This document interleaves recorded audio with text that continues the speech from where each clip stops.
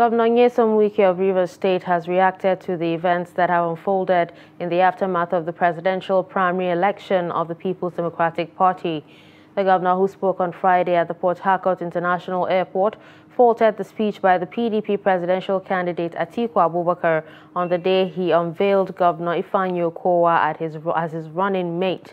while accusing the former vice president of telling lies against him, as well as using some chieftains of the main opposition party to spread falsehood against his person. The governor vowed to respond to both the party's flag bearer and the party chieftains, whom he described as Atiku's attack dogs, one by one and line by line in due time.